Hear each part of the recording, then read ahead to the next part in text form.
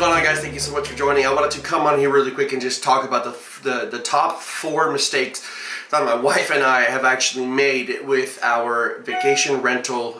We use Airbnb and VRBO. I want to talk to you guys about the 4 biggest mistakes that we've had. So number 1, that if I could go back in time, I would do this exactly. So we bought a home back in April 1st and we put about $50,000 worth of work into it. When we did that, we decided to kind of switch out the locks, right? And in my mind, I was like, well, the old person has the keys and I just don't want anything to ever happen where they come back and, you know, grab something, forgot something like a wall or like an attic or something. So we went ahead and switched all of the locks, and unfortunately we didn't know any better. We bought key locks, and that has been one of the biggest mistakes that we've made, because there's a different key for every single door, and so now my keychain has like a plethora of keys. Also, another thing that I've done is I didn't hand out the keys to different people.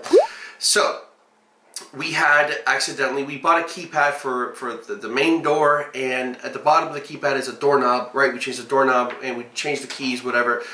And one of the funniest things is when a guest locks the bottom lock, they don't have a hard copy key to go back into the house that they're paying for, pretty much. So we have actually had to go back to the property because they have locked the bottom of the lock about 3 or 4 times within a month.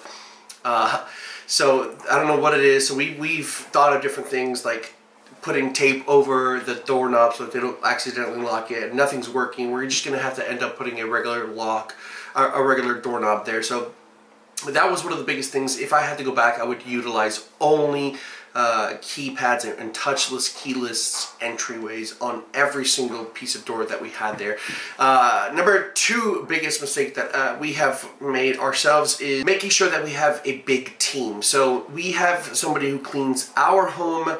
That's not our rental property. She cleans our home every single Monday, and unfortunately I thought it was enough to have her to go and do the job. When people stay, you need to have the house clean for the next guest. And one of the biggest things that I've realized is when she was unavailable to clean somebody who stayed for one night, they just signed up tonight, they stayed tonight, they got to be there tomorrow.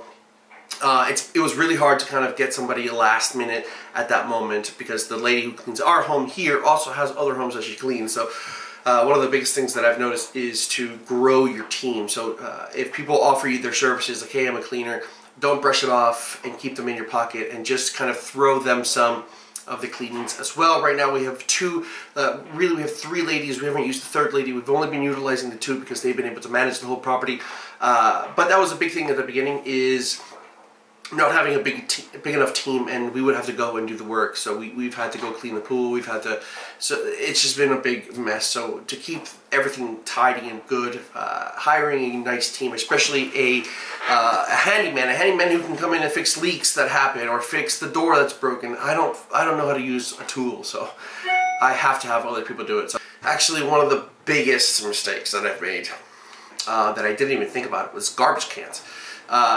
So right now we've been booked up quite a lot, but mostly in the weekend. And you can't tell the guests to bring the garbage can out every Monday or every Sunday and every Friday, you know what I mean? Like, you just can't do that. And unfortunately, the neighborhood that we're currently located in has 2 different days. One day for the garbage, another day for your recycling. So it's been really hard. Like, who's gonna go take the trash out? The cleaner can go take it out, but it's just gonna sit there all week if we don't have a booking for 3 or 4 days. So it just sits there, neighbors get mad. So we are trying to figure out how to manage the garbage cans. We've tried to hire a little kid within the neighborhood, but he doesn't want to do it. So right now we have our neighbor doing it, and that's just not fair for our neighbor. So yeah, the garbage cans has been one of the hardest things to solve, is because who's going to do it? I don't want to go over there just to move a damn can. So it's been pretty tough. Now, the last thing that we have made a mistake on with our Airbnb this time is putting sand everywhere. So my wife and I decided to do a beach themed, and it's called Blue Beach Bungalow. We'll link it down below if you guys ever want us to stay. We put sand in the backyard because it's right in front of a lake, and it kind of makes it look like it's a beach. You have your own little beach property. We put a fire pit. We put like a little nice tiki bar out there. We put a lot of cool different things outside. But we also put sand on the side of the house and also in the front of the house. And unfortunately, there's a lot of palm trees, and palm trees release this like black seed. And so because it's white sand with these black seeds, you can kind of just tell it gets dirty from the black seeds that are there. And that's actually been one of the biggest regrets that I've had doing with one of our with this property, is putting sand. I love the sand in the backyard, but the sand in the front yard is kind of a no-no. We have the runoff of the AC in the front yard. I don't know why they built the home like that, but whatever. And it just kind of brings the brown sediment, the brown dirt into, and it mixes it with the sand. So it just kind of makes it look dirty. And if you don't have somebody who goes in there and blow dries it and blows it away, it just kind of looks dirty. So yeah, those are the top 4 things that I have learned from my mistakes. Those are mistakes that Christina and I have made.